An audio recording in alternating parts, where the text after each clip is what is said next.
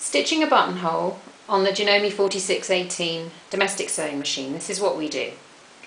You need to get the R foot, which is the buttonhole foot for the machine. You need to open it up and put your button into it, like that. You need to then take the top thread on your machine and thread it through the R foot right at the front here, right at the very, very front.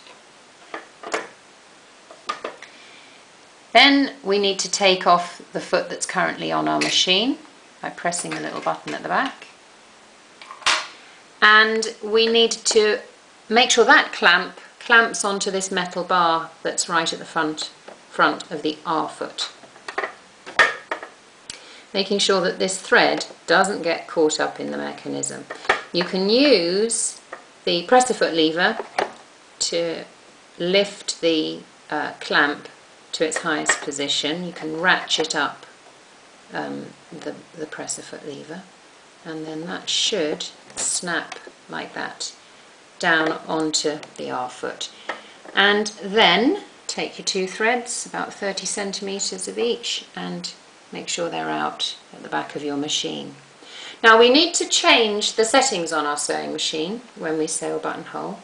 So we're going to look at the front of our sewing machine and decide what to do here.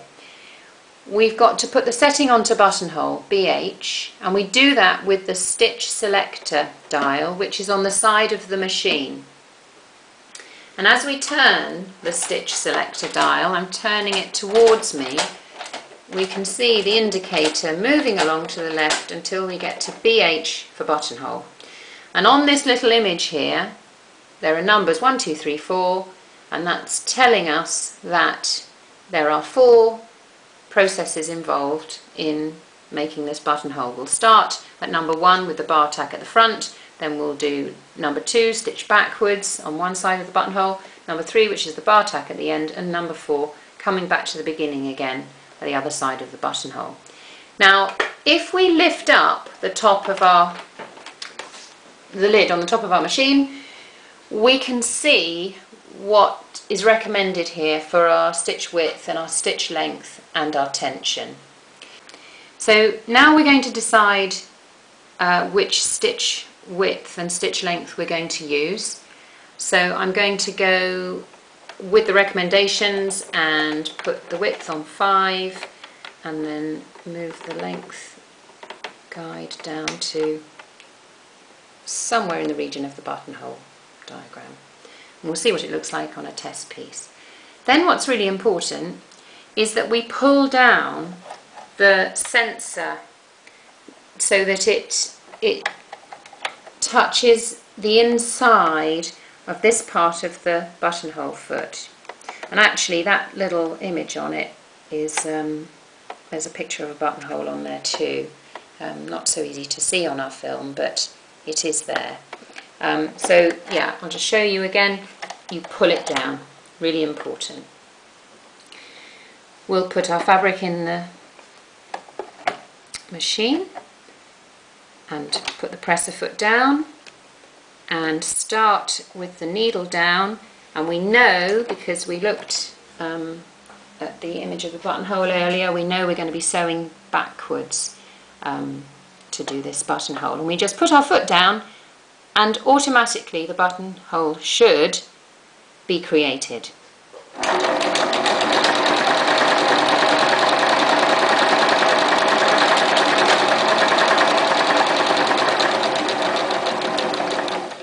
And it has been. I just did a few extra stitches at the end to tie off the threads. So that has been done. We raise the foot, we pull our work out, and we cut the threads.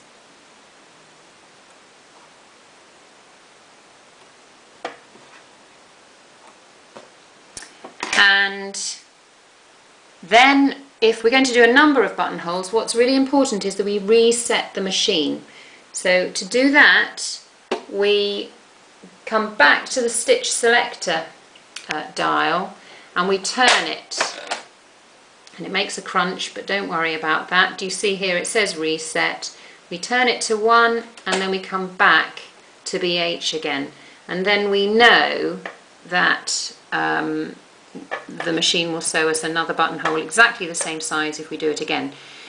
And you need to open up the buttonhole in the usual way. There are a number of different ways you can do that. I'll just cut this one with little embroidery scissors and hopefully not cut any of the threads, and then just fray some of the middle fabric and cut any ends off. And you should find if you take your button out of the foot when you've finished all your buttonholes,